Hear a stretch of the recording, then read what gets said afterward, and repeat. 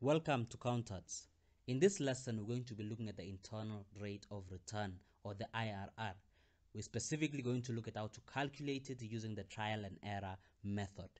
Now, there are various ways you can calculate the internal rate of return, one of which is using Excel, Microsoft Excel, and we have done that before. We'll leave the link to that lesson in the description below. Another way to do it is by using a financial calculator, and we have done that using various financial calculators. We'll leave the link to those in the description below as well.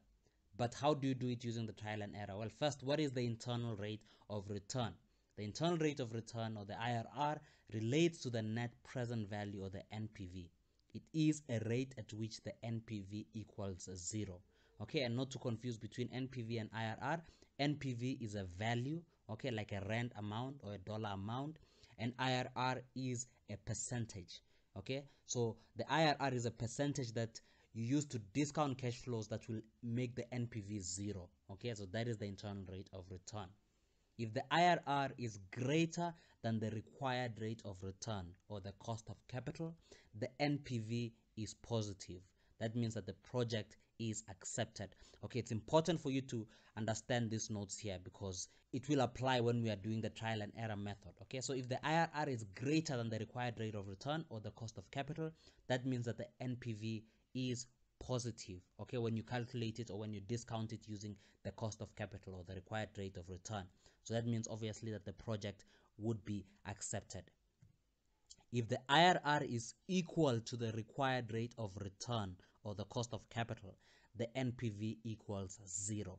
Okay, and like I said, the IRR is the rate at which the NPV equals 0. So if the required rate of return is the same as the IRR that you have for this particular project, that means that the NPV that you will get is equal to 0. And we're going to use the required rate of return and cost of capital interchangeably. Okay, they're the same thing here. If the IRR is less than the required rate of return or the cost of capital, that means that the NPV is negative and the project is therefore rejected. Okay, so if you are looking at a particular project and it has a required rate of return, if the IRR that you calculate is less than that required rate of return, that means that the NPV is negative and the project would be rejected. That's how you'd answer a question like that, or that's how you'd look at the IRR in relation to your net present value. I hope these notes are making sense. Okay, so here's the internal rate of return, and here's the steps to remember when you're calculating the internal rate of return using the trial and error method. The first one is to remember that you are trying to find the closest positive and the closest negative NPV. Okay, so these are steps that you'll follow, and it might not make sense now, but it will when we go through the example just now. Okay, so you need to remember that you're trying to find the closest positive and the closest negative NPV for you to calculate the IRR using the trial and error method. You will first need to calculate the net present value using the required rate of return or the cost of capital you are given. Okay, so that's the first step. You calculate the NPV using the required rate of return. If the NPV that you get is positive, that means that the IRR is higher than the required rate of return. Therefore, you will need to guess a higher rate than the required rate of return and recalculate the NPV. Okay, so using the trial and error method, it's a longer method to calculate the IRR because you will be recalculating the NPV using various percentages. Okay, so if you calculate the NPV using the required rate of return that you are given and the NPV is positive, that means that the IRR is higher. So you will need to guess a higher number than the required rate of return and recalculate the NPV. If the NPV is negative, that means that the IRR is lower than the required rate of return. Therefore, you will need to guess a lower rate than the required rate of return and recalculate the NPV. And like I said, it may not make sense to you now, but it will make sense when we go through the example. So let's go into the example. Here's the first example. A company is considering investing in a project and wants to know whether it should accept it. The cost of capital for the company is 10%.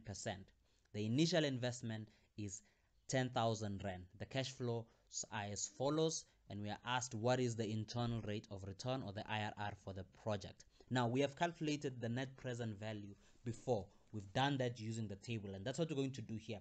But here we're just going to go through it very quickly So if you'd like a thorough understanding of calculating the NPV using the table and using the present value factor, you'll find the links to those lessons in the description below. So the first thing that we do, step one, is to calculate the net present value using the required rate of return or the cost of capital, which we are given. It's at 10%. So what I like to do here, you can see we have year 1 all the way to year 4, okay? And we know that year 0 is a negative, which is the initial investment. So what I like to do is to add my year 0 into this table. So I'll put year 0 here, and I put that minus 10,000. Remember, the initial investment is always put as a negative. And like I said, you can refer to the other lessons where we explained on how to calculate the net present value using the table. The second thing that we do is to do the present value interest factor, okay? And we get that from the table, and it's a table like this one here. And remember, this is the present value interest factor for a single amount or for a lump sum. And how do you know that? You'll see that all the numbers start with the 0, okay? You can see here all the numbers, all the present value factors start with 0. That's how you know this is the one you use, okay, when you are putting in the factor for each cash flow from year 1 to year 4. And we know that the cost of capital is 10%, so this is the one we're going to use. We have 10% here, and these are the present value factors we're going to use, okay, from year 1 all the way to year 4. So you can see this is year 1, period 1, all the way to year 4 at 0.683, okay? So we're going to put them in our present value factor column. Okay, you can see here I just took them from that table that I just showed you, and I plugged them here. And by the way, you can also use any calculator to get these present value factors, and I showed that using a simple calculator. You'll find the link to that lesson in the description below if you do not want to use the table or you do not have the table. But it's easy to get the table even if you Google it, okay? And then once I've done that, I need to multiply the cash flow by the present value factor, and I will have the present value for each year, okay? And that is what I have done. I've multiplied each one. I have the present value for each year, and then all I need to do is just to sum up the present values here, and I will have the net present value, okay? So I've summed them up from minus 10,000 all the way to the last one, and it gives me 1,776 rand 52 cents. What does it mean? The net present value is positive. And what did I say if the net present value is positive? Well, let's go back to our notes. I said here, if the net present value is positive, the IRR is higher than the required rate of return. Therefore, we'll need to guess a higher rate than the required rate of return and recalculate the NPV. What we want is the closest positive NPV to 0 and the closest negative NPV to 0, okay? And that is how we'll be able to calculate our internal rate of return precisely. I know my IRR is greater than the required rate of return, so I need to guess a higher number than the 10%, okay? So let me try recalculate the NPV using 15%, okay? So let's recalculate the NPV using 15%. Well, here's our table again. We go to 15%. Remember, the initial table I showed you was from 1% to 10%. Now this one here is from 11% to 20%. So we have 15% here. So here are the present value factors we're going to use, okay, from year 1 to year 4. And then what I need to do is just plug them in, the present value factors from year 1 to year 4, and then just multiply the cash flow by the present value factor, and I have my present values. So what I did initially, I calculated the net present value using 10%. Now I'm calculating the net present value using 15%, which I guessed, okay? I guessed the higher number. And you can see that it gives me a net present value of 396 rand and 90 cents. That means that my IRR is still higher than the required rate of return. Why? Because my NPV is positive, okay? If I use 15%, that means that my NPV is positive. That means my IRR is greater than 15%. So I need to guess a higher number again. So what do I need to do? I need to guess 16%. So let me guess 16%. And there it gives me a net present value of 150 rand and 33 cents. Okay, I know that my IRR is still higher because I'm still getting a positive here. So let me guess a slightly higher number because we are closer to 0. I guess 17%, and it gives me the net present value of minus 87 rand 49 cents. That means my internal rate of return is between 16% and 17%. Why? Because at 16% it's positive, at 17% it's negative. Okay, and that is what I meant when I said you want the closest positive NPV and the closest negative NPV to 0. And we know the IRR is between those two numbers. So I know my IRR is between 16% and 17%. So what do I need to do? I just need to use the formula. So there is my NPV at 16%, and there is my NPV at 17%, which we have just calculated. Okay, you do it in the exact same way we did it when we began with 10%.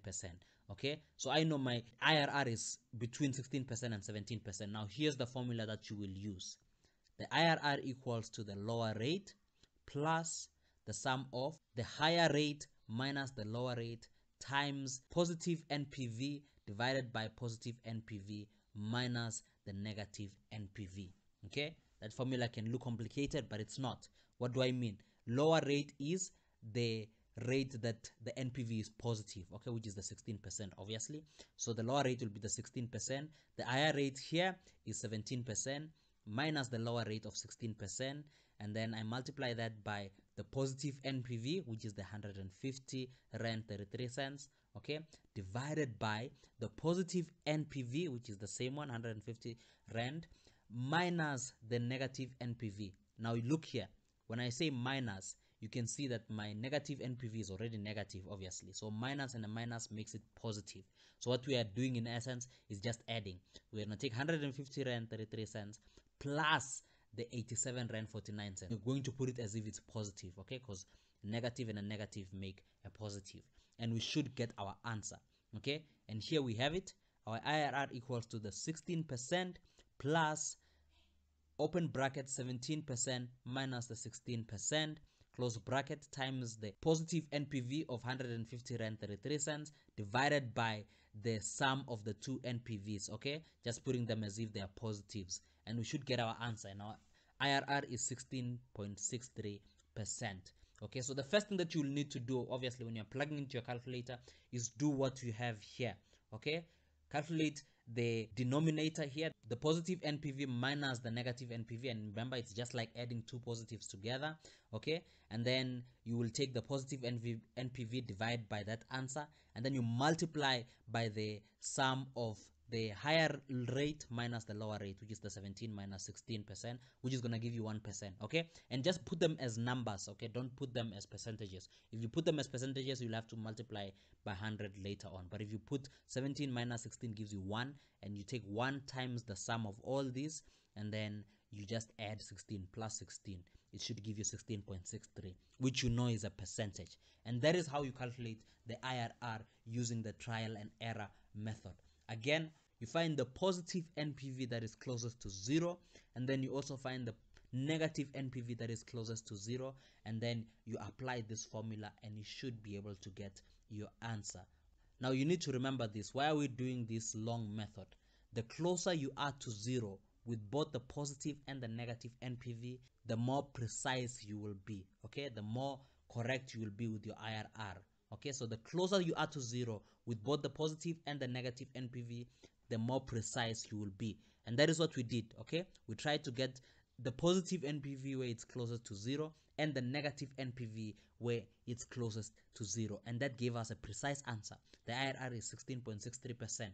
If you use the calculator or use Excel, it should give you the exact same answer. Okay, now let's say, for instance, you just took your 10% and you calculated your NPV, okay, using the 10%, and then you just guessed 17%, and it gives you a negative of 87.49. Okay, what would the answer be? Let's say you didn't guess 15, then you didn't guess 16, and then 17. Let's just say you took the 10% that you initially calculated the NPV with and the 17% that you guessed. Okay, what would the answer be? Well, if you apply the same formula that we have given here, well, you should get 16.67%. You can see the answer is not too far off. Okay, it's by a few decimals. It's by 0.04%. okay, that's the difference between this answer and the answer we got previously. Now you may be marked correctly for that one, but to be more precise, you want to get the closest positive. Okay, because we know 17% is the closest negative. You want to get the closest positive, which was at 16%. But you can see the answer will not throw you too far off. Okay, so that's why this formula works well when you're calculating the internal rate of return. Here's what I want to do. I want to do the second example, but what I want you to do is that as I open the example, I want you to pause the video there and try and calculate the internal rate of return before you continue, to gauge whether you really understand how to calculate the IRR using the trial and error method. Okay, so here's the example. we are told that Sit Tight Limited, a company that manufactures chairs, is considering the purchase of a machine for 65,000 rand. The expected cash inflows generated by the machine are as follows, and we are given the cash flows from year 1 to year 5, and then we are told that after the 5-year period, the machine is expected to have a scrap value of 5,000 rand. The company's required rate of return is 7%. What is the project's internal rate of return? You can attempt the question and then continue once you are done. Okay, I hope you attempted the question. So let's quickly do this one here. Now, we've done this same example before when we calculated the net present value as well as the IRR using the calculators and the net present value using the table. So I'm not going to explain it here. We're just going to go through it quickly. Okay, now we have a scrap value at the end of year 5 after the 5-year period, okay, of 5,000 rand. Now, what do we know about that? Obviously, we're going to add it. We're going to take 5,000 and add it to the cash flow at year 5 of 9,000. Okay, so it's going to be 5,000 plus 9,000, and it will give us an answer of 14,000 rand, and that's what we put at year 5. The second thing that we like to do, like I mentioned earlier on, I like to put my cash flow at year 0, which is the initial investment. Okay, so I'm just going to add year 0 here and put the initial investment of 65,000 rand as a negative. Remember, we'll be paying to buy this machine. So that's what I have just done. And the third thing obviously is just to put the present value factor. Okay, and there we have it, the present value factor for each specific year. And remember, we find it from the table like I showed you earlier on, so you can look at it from the table, and then we just multiply the cash flow by the present value factor for each specific year, and the net present value that we get is minus 963 rand. Okay, so we know that the net present value is negative. So what does that mean when we have to calculate the internal rate of return? Well, let's go back to our notes again. Here, remember I mentioned that if the net present value is negative, the IRR is lower than the required rate of return. So we'll need to recalculate the NPV using a lower rate. Remember here we used 7%. Now we need to use a lower rate than 7% because the net present value is negative. Okay, so we have to guess a lower rate. Let's try 6%. So I'm going to put 6% and I'm going to find the present value factors for 6% for each specific year, and there we have it. And then we just multiply the cash flow by the present value factor, and then we sum the present values for each year together, and then we get the net present value of 785 rand. Now the net present value is positive. Now we have at 7% which is negative, at 6% which is positive. Now we know that our internal rate of return is between 6% and 7%. Now here we have our two net present values, okay, using 6% and 7%. Now we have to just use the same formula that we have been using and plug in our numbers. The lower rate here is obviously the 6% plus the higher rate, which is the 7, minus the lower rate of 6% times positive NPV, which is the 785 rand, and then divide that by the positive NPV, which is 785, minus the negative NPV. And remember, minus and a minus make a positive, so it's a positive NPV of 785, and then you put the negative NPV as a positive down here. Okay, so it's going to give you a positive answer, and there we have it. Okay, we have just put in all our numbers and we get an answer of 6.45%. That means that our internal rate of return is 6.45%. Okay, and that is how you calculate the internal rate of return using the trial and error method. I hope it has made sense. I hope I was able to explain it thoroughly and clearly. If you have gained value from this lesson, please subscribe to our channel, like this video, and share it to those you think it might help. Till next time, cheers.